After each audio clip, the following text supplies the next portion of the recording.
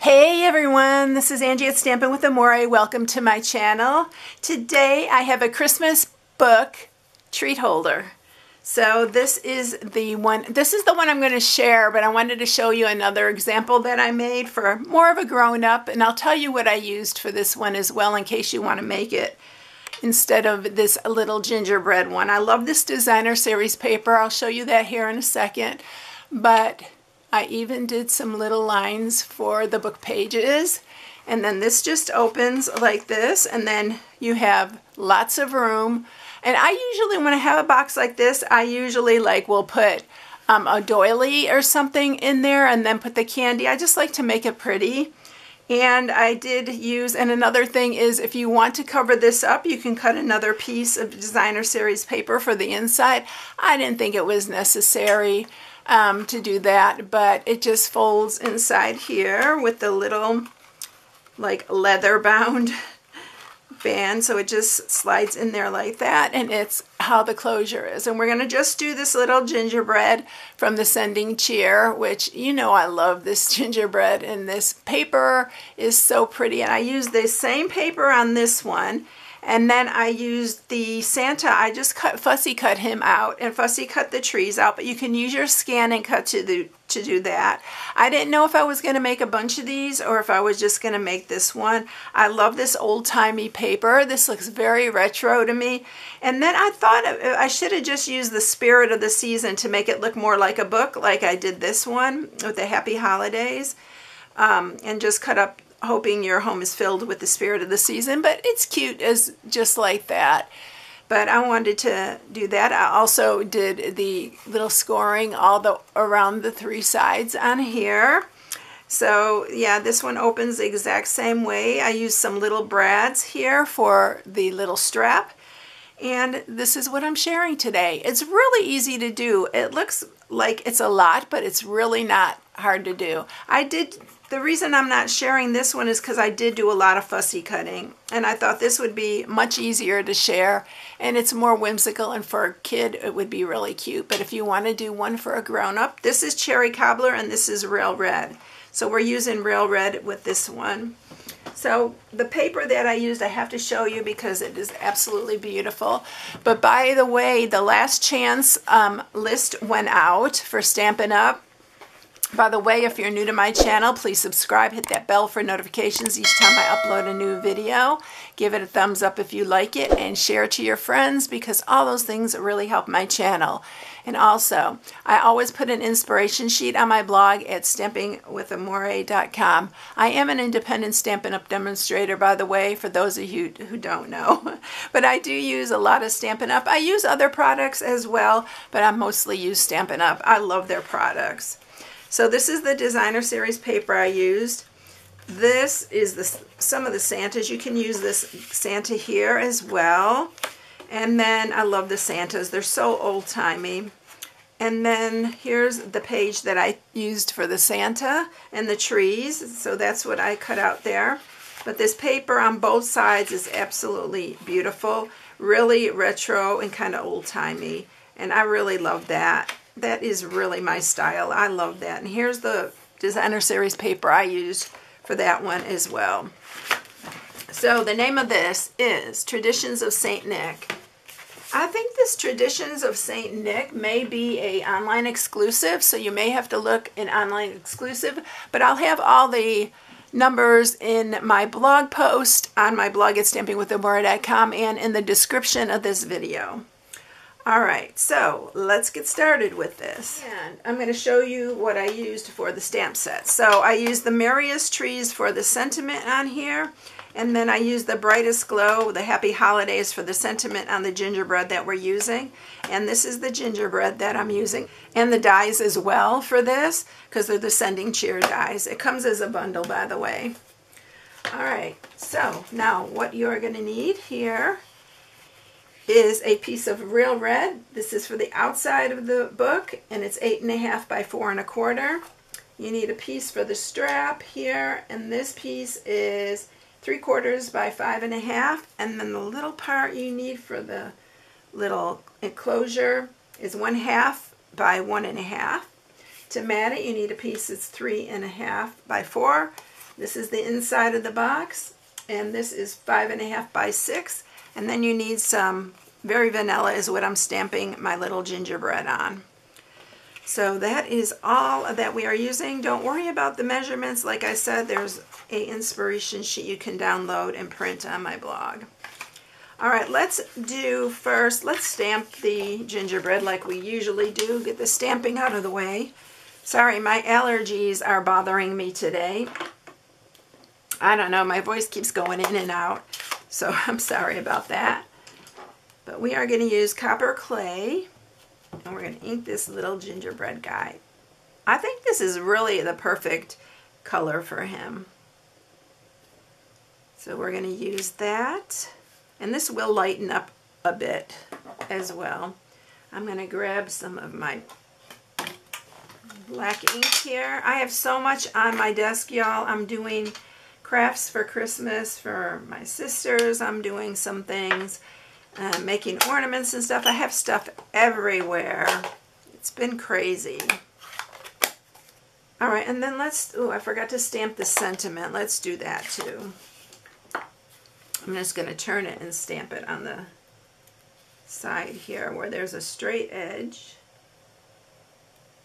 And I just love that Happy Holidays. It's just so plain and simple. It fit this really well. Okay, then you're going to need a little scrap of real red as well, because we are going to cut out the little hearts for the front of the gingerbread. So these are super tiny. Be careful if you get this. Don't lose those hearts. I've been keeping a really good eye on them because, oh my goodness, you can lose them so easily. And then we're going to do the gingerbread. I'm going to cut that out, and then I'm going to cut the hearts out, send it through the cut and emboss, and I will be right back with all that. Okay, so these are little tags, which are so cute, but I'm going to cut off the top of that, and here are those little hearts. Oh my goodness, y'all, these things are so tiny. I used these before, and yeah, I'm really keeping a good eye on this die because I love how little they are. They're so cute. I'm going to flip these over so I can grab them with my take your pick tool. And I'm going to use wet glue for this. It's just the easiest to put his little hearts on here. Just put a little dot. You don't need a whole lot. So let me grab this. Y'all, if you don't have this tool, it's such a good tool. It has so many things it can do. It interchanges, the ends interchange. So there's a lot of things that we have that you can attach to them. All right, isn't that cute with the little hearts on it? All right, I'm going to grab my little snips, and we are going to cut off this little part. Just like that. And he's all ready to go. He looks like he may be a little well done, but my other one lightened up quite a bit, so I think he's going to still lighten up.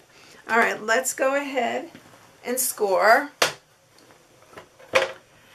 So on this piece right here, we're going to do quite a bit of scoring, and I'm going to show you how I got the lines for the book. Some of it's a little tricky, but it's okay. Don't worry about it. So you're going to do it at 1 inch on all 4 sides.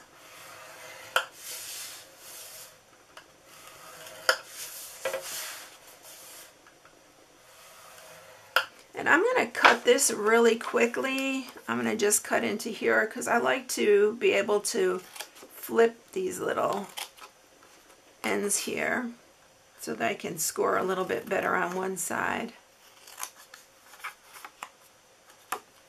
So this is how we're cutting this. It's a really easy, simple box. I've made similar boxes like this, but never in a book. And I thought it would be so cute to have a little Christmas book. You can make it like a little cookbook or anything that you like. It would be really cute. All right, so I am going to take my stylus, and on these ends here, they're really easy to do. You are going to just score with your little score. Just going to score down each one of these. This is where you need wax paper, and I didn't bring it up again. But you're going to just score every 1/8 inch on here, just every little line that there's on here. You're just going to keep scoring down each one, but I want to show you how I did the other side because it's a little bit trickier. These ends that you can fold these back, it's not so tricky. It's a lot easier. If you want to do all 4 sides, you can do 4 sides, but I'm just doing all 3 sides. And because we're putting the other one up against the back of the book. All right, now on this one, you have to do it a little bit different. And what I did was I just felt where that was, and I lightly go across here, but then when I get to here, I'm going to press down. And I'm going to stop right here because we don't need to go that way. And then again, just feel where that groove is, and then go down on here. And then I'll do this on all the sides, all 3 sides, and then we'll be back. I'll be back. I'm going to speed it up here.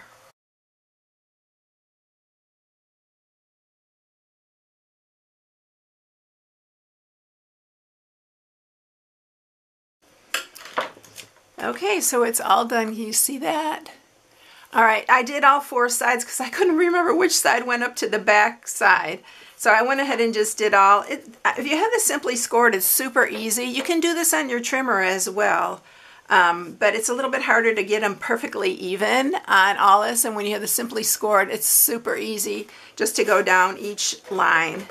But anyway, I went ahead and did all 4 because, yeah, I couldn't remember which side went up against the back of the book. So we are going to fold these. I think it's so cute to give it this extra detail, and it only takes an extra couple minutes. So don't be afraid to do that. It just adds, and if you have a book lover in your family, it'd be really, really cute just to decorate it.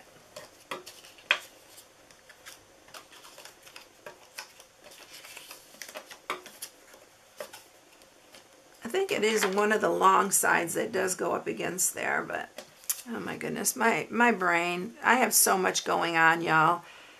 Anybody get like that around the holidays when you're thinking of all these things you need to do?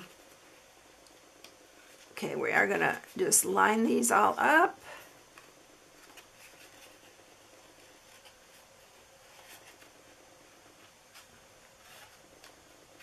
And then we're going to do the same on this side.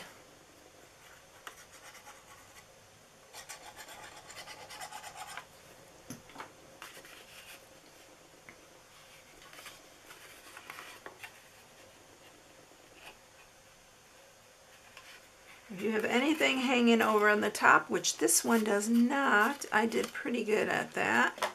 And then that's your box right there. That's your inside. Oh, and we didn't score the other pieces. We need to score these pieces as well. Oh my goodness. All right, let's score this piece. We should have done this all at one time, but that's all right. We're going to get it done. Okay, for the front of the box, this is the outside part. You're going to score it at 3 3/4 and 4 3/4. That's it for that. But this little strap here, we need to score. And you're going to score this at 2 1/2,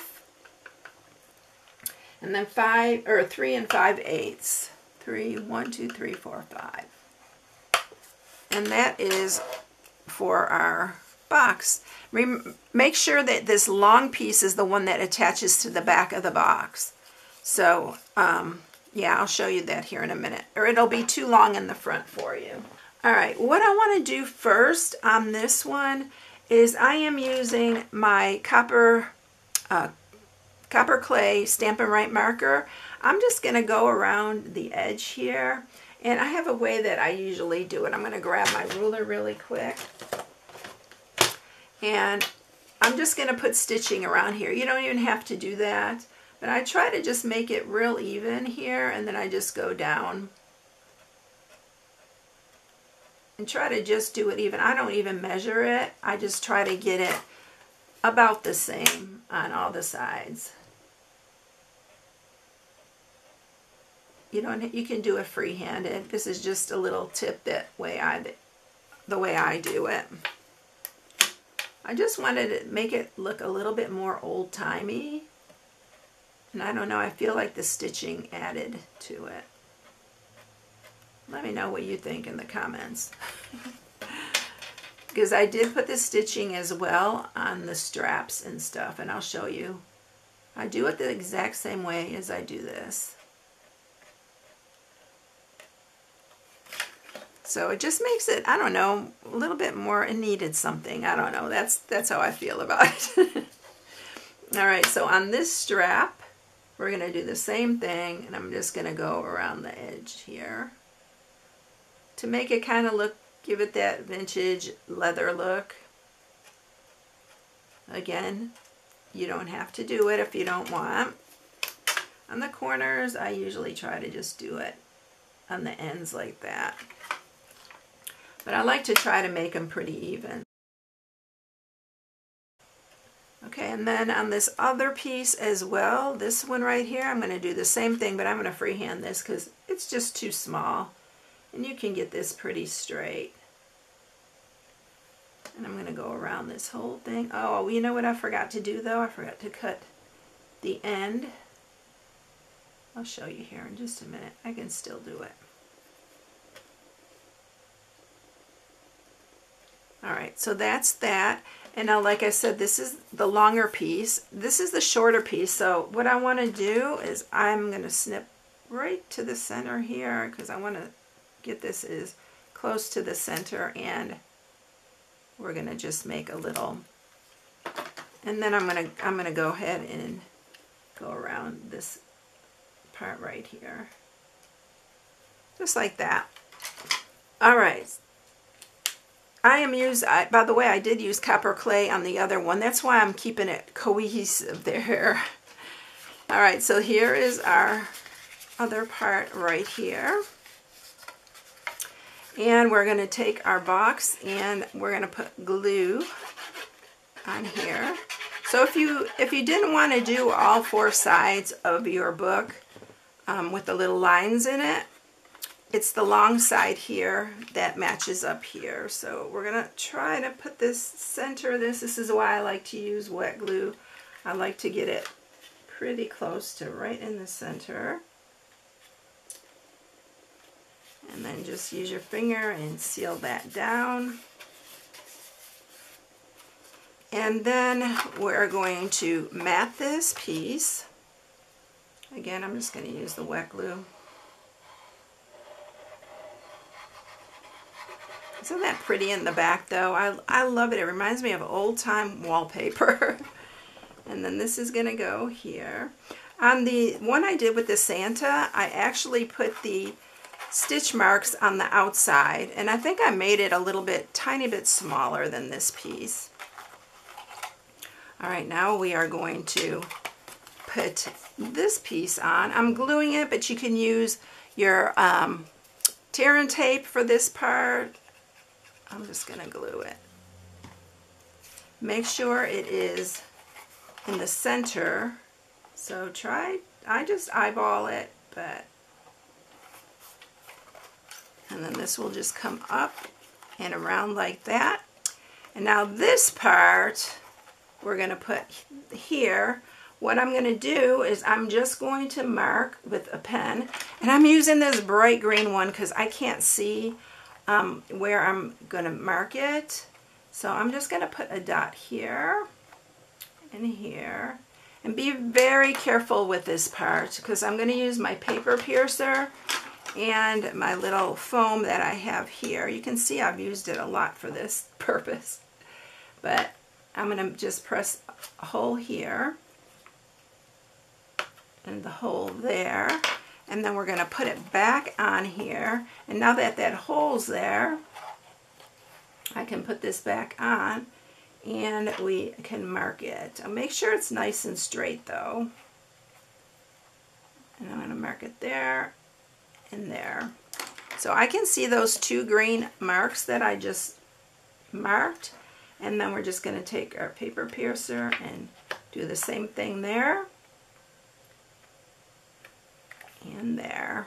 And this is how we're going to put in our little brads. And the brads that I'm using are these round and square brads. I'm using the little ones because the big ones just look too big. I'm going to use the little tiny white ones. If I can grab them, they're really small. But these are Stampin' Up, but you can use any brads that you like. And I am going to line this up with the holes that I just made. And we are going to, and I like that these are small, so, you know, they're not too big and bulky on the inside. But like I said, if you want to mat it, you can mat that as well, the inside.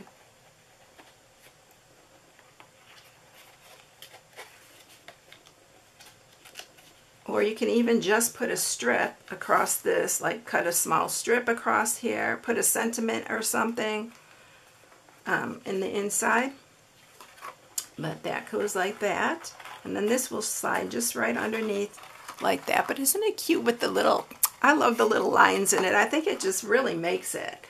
Okay, I'm going to grab some dimensionals and my sentiment, which I didn't cut out yet. So it's right here. So I'm just cutting it. I'm going to cut it a little bit thinner here. All right, and then we're going to just make this like it's the title of the book. I'm going to put it right there. And then I'm going to use some dimensionals to put our little gingerbread on here. He's so cute though. I love this gingerbread. This set is going away, by the way. So it always makes me sad when something I love, and I've used a ton out of this thing this year. So I know quite a few of my customers have gotten it because I've showed so many different projects. So if you want this little stamp set and bundle, you need to grab it before it's gone because the last chance items always go so fast. Alright, so there you have it, everyone. I hope you enjoyed it. It's so fun. Like I said, on this one, I used the black brads on this one, but I did fussy cut all those. And yeah, I thought it was a lot of fun to make. I hope you enjoy it. You can fit a lot of treats in here. Go to the Dollar Tree because they have some really cute treats as well. All right, everyone, here's my December host code. I am going to do gift with purchase again for December because it is the holiday season, and I'm not sure what it's going to be yet. I need to look and see what I can figure out. But please, this time, use the host code. I did make an exception the last time, but I'm not going to do it this time because I need you to use the host code for me to be able to buy the free gift.